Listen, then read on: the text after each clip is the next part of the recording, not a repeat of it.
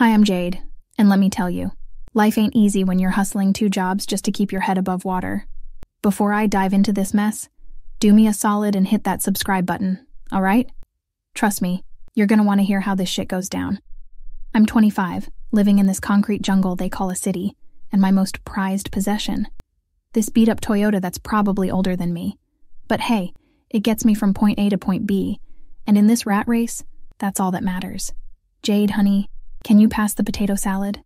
That's my mom, the real MVP in my story. She raised me solo after my deadbeat dad decided fatherhood wasn't his style. I'm at this family BBQ, right?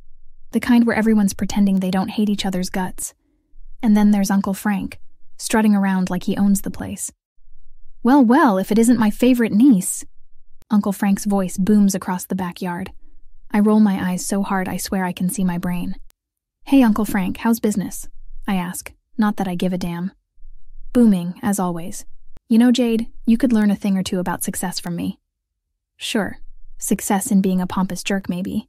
Then there's Brittany, my cousin, Frank's pride and joy. She's waving around this rock on her finger like it's the Hope Diamond or something. Jade, did you see my engagement ring? Derek proposed in Paris. It was so romantic. That's great, Britt. I'm happy for you. I lie through my teeth. As the day drags on, I'm counting the minutes until I can bolt. But then Uncle Frank corners me by the grill, reeking of expensive cologne and bullshit. Jade, my girl, we need to talk about Brittany's wedding. I'm already getting a headache. What about it? It's going to be the event of the season. Bali, 5-star resort, the works. But, you know, these things don't come cheap. Uh-huh, I mutter, searching for an escape route. We're expecting everyone to chip in, family duty and all that. I nearly choke. Chip in? Uncle Frank, I'm barely making rent. He waves his hand dismissively. Details. I've got it all figured out. That car of yours, it's seen better days, hasn't it? Why don't you sell it and contribute the money to Brittany's special day? For a second, I think I'm having a stroke. Sell my car? Are you out of your mind? I need it for work. Now, don't be selfish. After all we've done for you. I cut him off. All you've done? Uncle Frank, you've never done jack for me or my mom. His face turns an interesting shade of purple. Listen here, young lady. This family has always looked out for each other. It's time you pulled your weight. Sell the car, contribute to the wedding. It's not a request. After that disaster of a BBQ, I knew I had to dig deeper into Uncle Frank's so-called success. Something smelled fishier than week-old sushi, and I was going to find out what. First stop? Aunt Mildred, Dad's sister. She's always had loose lips, especially after a few gin and tonics. Oh, honey, you wouldn't believe the stories I could tell you about Frank, she slurred over the phone. Remember that big promotion he got back in 08? Well, let's just say his boss's wife was very appreciative of Frank's overtime work, if you catch my drift. Bingo. I had my first lead. I spent days glued to my laptop, digging through public records and social media. That's when I struck gold. A string of complaints against Uncle Frank's company for fraud. Bingo fucking bango. Time to call in the cavalry. I rang up my best friend Marcus. Yo, Jay, what's good? Marcus answered, probably neck deep in some coding project. I need your tech wizardry. How'd you like to help me take down a grade A douchebag? I could practically hear him grinning through the phone. Girl, you had me at takedown. What's the plan? We met up at our favorite dive bar, the Rusty Nail. Between rounds of cheap beer, I laid out everything I'd found. Holy shit, Jade. Your uncle's not just a dick, he's a criminal dick. We gotta nail this bastard to the wall. That's where you come in, tech boy. I need access to his computer, his phone, everything. Can you do it? Marcus cracked his knuckles. Can I do it? Does a bear shit in the woods? Give me 48 hours, and I'll have more dirt on Frank than a pig in a mud pit. Meanwhile, the Bali wedding drama was reaching soap opera levels. My phone buzzed with a text from Mom. Sweetheart, can you come over? I need to talk to you about something. I found Mom at the kitchen table, surrounded by brochures and a calculator. She looked like she'd aged 10 years overnight. What's up, Mom? You look stressed. It's this wedding, honey. Brittany's asking everyone to pay for their own flights and hotel rooms. I just don't know how I'm going to afford it. My blood boiled. Mom, you can't be serious. That's ridiculous. I know, but it's family. Frank says it's the least we can do for Brittany's special day. I bit my tongue to keep from exploding. Mom, listen to me. You don't owe them anything. If they can't afford their fancy-ass wedding, that's their problem. Just then, my phone pinged. It was Marcus. "Jay, you're not going to believe what I found." I kissed Mom on the cheek. "Gotta run. Promise me you won't do anything crazy like take out a loan for this wedding, okay?" She nodded, but I could see the worry in her eyes. It only fueled my determination. At Marcus's place, "Check this out," he said, pulling up a series of documents. "Your uncle's been cooking the books at his company for years. Embezzlement, fraud, you name it. But that's not even the worst part." He clicked to another screen. "He's been running a side hustle, scamming old folks out of their savings, promising them crazy returns on fake investments." I felt sick to my stomach. "We've got him." Marcus grinned. "Oh, we're just getting started. I've got a plan to set up hidden cameras in his office, and with a little social engineering, I can get access to his entire digital life." As we plotted, my phone buzzed again. This time, it was Brittany.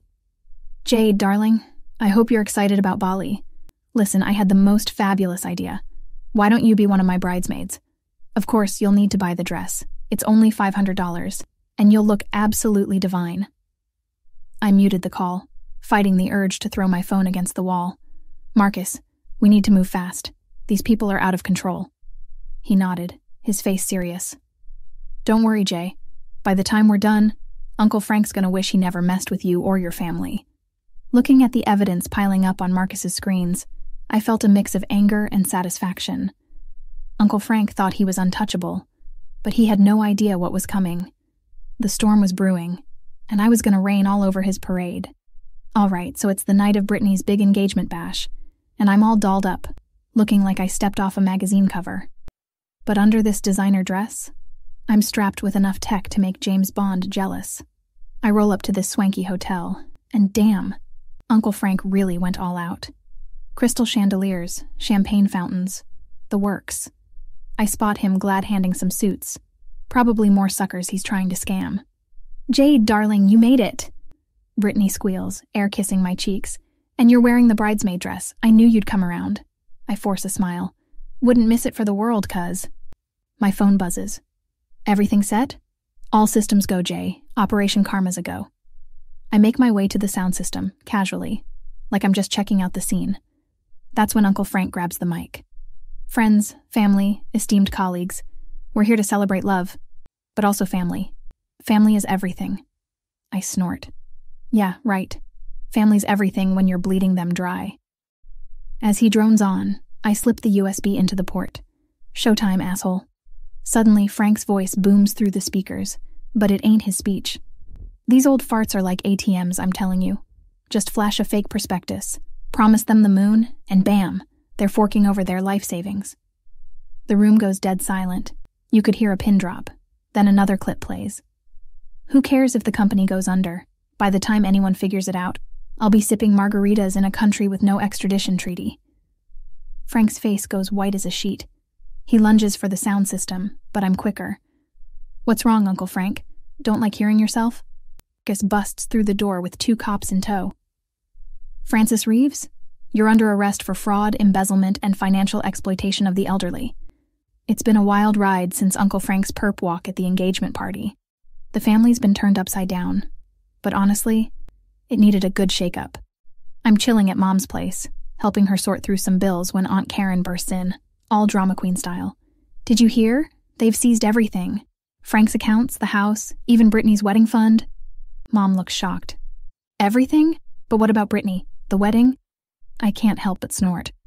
Pretty sure Bali's off the table, unless she's cool with a beach made of concrete and barbed wire." Aunt Karen glares at me. "This is all your fault, Jade. You've ruined everything." "My fault?" Frank's the one who decided to play Bernie Madoff with other people's money. I just exposed the truth. Mom steps in, surprising me. "Karen, that's enough. Frank did this to himself, and to all of us." Just then, my phone buzzes. It's Marcus. "Yo, Jay, you're not going to believe this. Frank's company is offering a reward for whistleblowers. You're looking at a fat chunk of change, girl." I'm floored. "For real? How much we talking?" "Enough to make a serious dent in your student loans and then some." After I hang up, I break the news to Mom and Aunt Karen. Mom's eyes go wide. "Oh, honey, that's wonderful. You deserve it after everything. Aunt Karen looks like she's sucking on a lemon. Well, I hope you're planning to share that money with the family. After all, we're all victims here. I laugh. You know what? You're right. I am gonna share it. Mom, how about we pay off your mortgage? And I know Uncle Pete's been struggling since his layoff. Maybe we can help him out too. Aunt Karen's jaw drops. But what about Brittany and me? Sorry, Karen. Karma's a bitch, ain't it? Weeks pass, and things start settling into a new normal. I'm driving to my new job. Turns out exposing corporate fraud looks pretty good on a resume. Later that night, I get a text from Brittany. Hey cuz, got a sec to talk? I'm curious, so I call her back. Jade? I just wanted to say I'm sorry. For everything. I had no idea what Dad was doing, and I was awful to you and Aunt Lisa. I'm silent for a moment, processing. Thanks, Britt. That means a lot. I'm working as a waitress now, she continues. Living in this tiny studio. It's not what I'm used to. Welcome to the real world, cuz. It ain't always pretty, but it's honest. There's a pause. Then she asks, do you think maybe we could get coffee sometime? Start over? I think about it. Part of me wants to tell her to kick rocks, but yeah, Britt, I think we can do that. As I hang up, I can't help but smile. Life's funny sometimes. You think you know how things are gonna go, then bam, everything changes. The story's over. Now let's talk. If you were in Jade's shoes, would you have exposed Uncle Frank's crimes knowing it could tear your family apart? Or would you have kept quiet to maintain family peace?